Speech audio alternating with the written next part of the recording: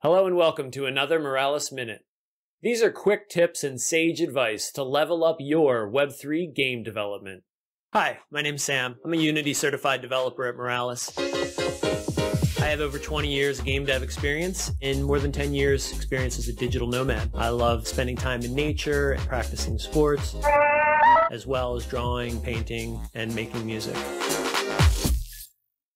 Together we'll learn more about the Web3 industry. Web3 technology, including decentralization, immutability, and transparency, enables new user experiences. Follow the latest news and trends to inform and empower your project development. Moralis includes complete learning resources. Learn more about the Moralis Web3 Unity SDK by clicking the link above, and click above to learn more about calling smart contracts from Unity. The Web3 Unity SDK Examples project is a series of standalone scenes inside Unity that shows key features of the Moralis SDK. Now let's talk about smart contracts. A smart contract is a program that's running on the blockchain. From Unity, we can call functions on that to perform different operations. We can also get return values back from those functions, as well as hear from events broadcast by the contract itself. Some of the common communication flows are deployment, RunContractFunction, ExecuteContractFunction, and events emitted from the smart contract. By learning to debug and test our smart contracts, we can improve all of this workflow. Debugging is the process of detecting and removing bugs in software. Testing is the process of looking at the artifacts and the behavior of software and making sure it's doing what we want. For testing, we're talking about validation and verification. Validation is, have we built the software right? Did we build it correctly? And verification is, have we built the right software? Does it meet our needs and our customers' needs? These practices will help us build a better product with less time and less risk. Let's take a look at the contract workflow. Here we'll write the contract, debug the contract, test the contract, deploy the contract, and call that contract from within Unity. You can write your contracts in any text editor you like. I use Visual Studio Code, and here's a great plugin you can use that makes writing Solidity even easier. This is the contract file. We're going to be talking more about debugging and testing, but if you have questions about how to write the contract itself, take a look at the earlier video that I linked to. Here's some helpful debugging. By adding the line here of console log, you can look at your terminal running and see contract log statements come directly out while this contract is being tested. This is very useful for debugging and figuring out where there may be mistakes in your code and helping to fix them so that you get the best solution. We can detect potential issues in our code by using require, revert, and assert. To learn more about how these are used, you can take a look at the Solidity documentation.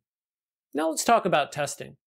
So one workflow would be to write it, make sure it compiles, and then do all of your testing from the Unity side.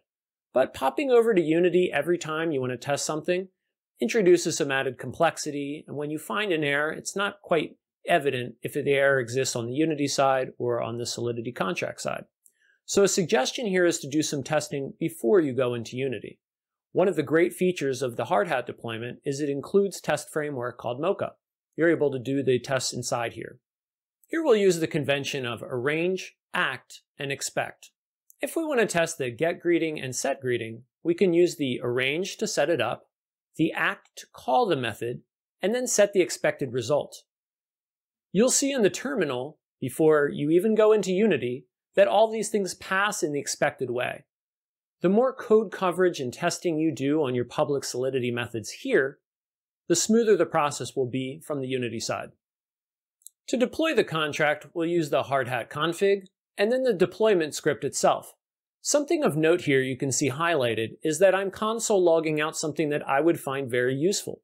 Now this might be different per project, and just to note, you could customize this deployment however it works best for you. But what I get from the result here after running the deployment is some easy copy and paste that I can take from here into Unity with the ABI and the address that's needed for Unity to know how to call that contract. Let's talk about tasks. Tasks are a hard hat feature that lets you do one or more operations together, batching them. Typically, when I would run the contract to get it ready for Unity, I would clean, compile, test, and then deploy. Now, those are 4 one-line statements that you'd run in the terminal with a little bit of waiting in between them. What I can do is simplify some or all of those steps into a task. I've called one CCT for clean, compile, and test. Now I've only got to call 2 commands. This task code shown in white is run inside the hard hat config. Now here's a question for you. I use the task to simplify here, but I'm still calling 2 commands. How could I combine both of those into one command? If you know, put a comment below the video now. And as a bonus question, can you tell me who it is that's shown in this question mark GIF? And finally, from the Unity side, we're going to call that deployed smart contract. We've got 2 things we can do here. We can use RunContractFunction or ExecuteContractFunction. To see more of the details about that, take a look at the video that I linked to earlier here. But the quick highlight is that RunContractFunction is good for calling functions on your smart contract that are read-only, that don't change the state. And if you do have some read and write operations, then you would use the ExecuteContractFunction. Now, as a bonus, I wanted to show that each time you deploy, in the terminal, it will show and verify your contract. You can click through to see the polygon scan link there. The web page that you're directed to will allow you to call read operations and write operations on your contract. You're able to auth through MetaMask or other auth tools in your browser. And imagine how great that is from a debugging and testing standpoint. Even before you get into Unity now, you've been able to debug and set up tests inside Hardhat. You're able to call all the public methods that are available, even ones that require signing an auth. This greatly simplifies your life once you get into Unity. If and when you detect a bug at that point, you have more confidence that the error you're going to fix is on the Unity side. And just that level of knowledge helps you focus your efforts as you finish up development. That's it. Level up your Web3 development skills by building weekend projects. Sign up at moralis.io/projects. Visit docs.moralis.io to download and get started. Thanks.